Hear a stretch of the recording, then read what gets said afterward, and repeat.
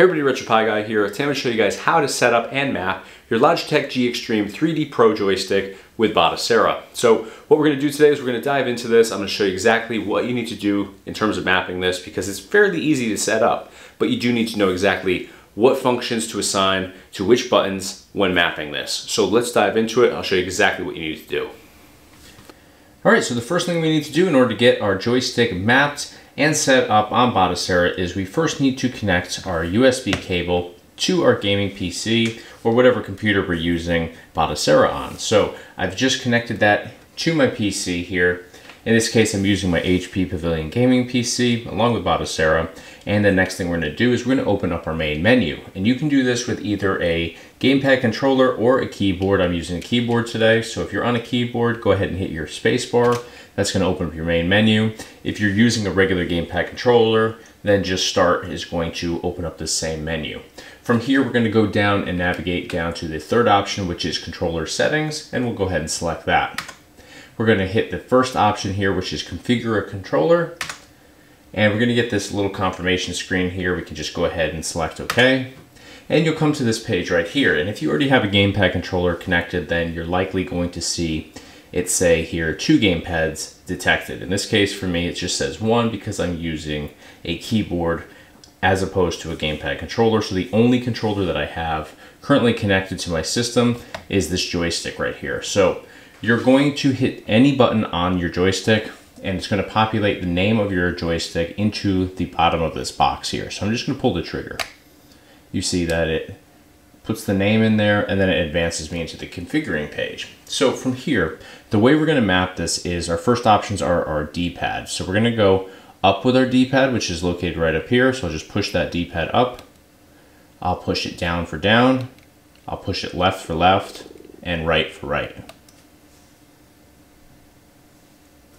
Next thing I'm going to do is Start. So you can do this with any of the buttons that you want on here, but what I like to do is Start. I like to use as this button up here. So the silver grayish button here next to the D-pad all the way on the left. So I'm going to hit that as Start. Select, I'm going to use the same button on the other side. And now for A, I'm going to hit this button right here where my thumb would line up. For B, I'm going to pull the trigger located right back here. I use X as this button right here. I use Y as this button over here right below Select. And next what we're going to do is we're going to map our left analog up and left. We're not going to use the right hand side. I'm going to mention that before we get started here because some people like to get a little carried away. And if you're coming in from like the RetroPie side, you may not be used to just going left analog up and left analog left. You might be used to going, left, right, up and down here. So for left analog up, we're actually going to pull our joystick towards us. So we're going to go this way. And next thing we're going to do is we're going to go left analog left. So we're going to go over here to the left now. And you can see both of those mapped in. Since the next options are the right analog and we only have one analog here because we only have one joystick, we're going to bypass these. We can do this by hitting any of the buttons we've already configured. Or if you're on a keyboard, you can just hit your arrow keys down and skip each of these options. I'm going to show you just by hitting this button right here. So since that's already mapped, it just skips all of these additional options. And you can actually go in, you can map these if you want to. We have a bunch of buttons down here. If you want to try to use some of these, you can go ahead and do that. But for the majority of your games that you'd be playing with a joystick, you really don't need to map your shoulders or trigger buttons or any of that stuff. So we're going to bypass all of these here. And we're going to go all the way down to Hotkey. Hotkey is going to be the button that we hit along with Start to exit games when we're in an actual game. So you can do this 2 different ways. You can utilize some of these buttons down here, or you can just assign a dual function to Select, which is what I'm going to do. So I'm just going to hit Select here. So what that means is if we're in a game and we want to exit that game, all we have to do is we have to hit Select along with Start, and that's going to activate the dual function on the Select button. So both of these together acts as the hotkey function. So all we have to do now to save this is we need to pull our trigger. And we're good to go. So to back out of these screens here, we can use this button right here underneath my thumb. And that backs us out to all those pages. And we can go up and down and pick out what game we want to test this out with. So I'm going to go into Sega Model 3. selecting it with my trigger back here. And let's go up to Star Wars Trilogy Arcade, which is actually the game that made me want to pick this up and try to attempt using this with Batocera in the first place. So again, selecting it, I'm going to pull the trigger, and there we go, jumping right into the game. All right, so once we jump into our game, we're gonna let it first load up here, and then we are going to insert our coins. Inserting coins is always going to be select. I recommend just hitting it one time.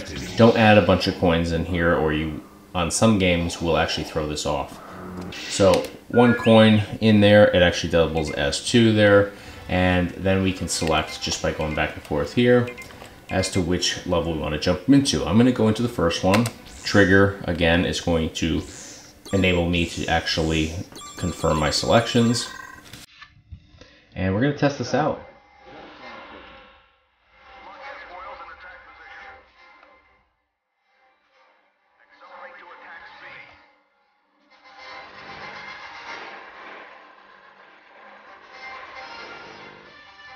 All right, so here we are.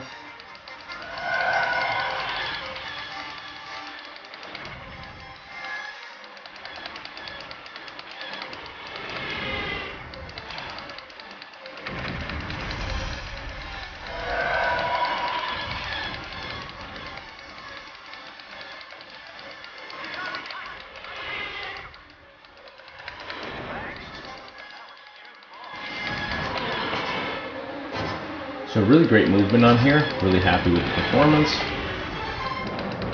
Takes a little getting used to if you haven't been used to playing games on a joystick like this, but definitely a lot of fun, and this really gives you the most accurate feel to what the original game would have been like.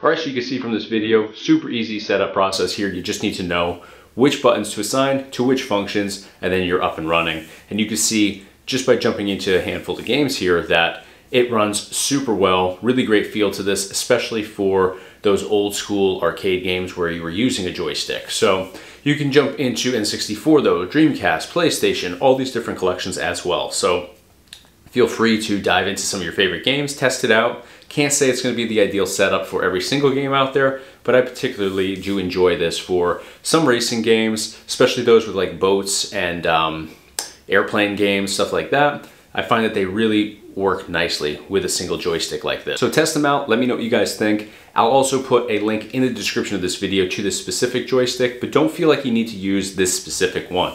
Most joysticks have the same sort of setup on there. They may differ slightly, but usually you have the same amount of functions available on the joystick. So you could theoretically get a bunch of different branded joysticks. As long as they're set up very similar to this, the mapping process would be pretty much identical. So that's gonna do it for today. If you enjoyed this video and you found it helpful, smash the like button for me. Be sure to subscribe to the RetroPie Guy YouTube channel to stay in the loop for all future videos. I do a ton of stuff on here based around retro gaming, product reviews, gameplay demos, tutorials, all that good stuff, and a lot of new stuff coming to the channel in the very near future as well. So smash that subscribe button, smash the like button. I'll see you all real soon.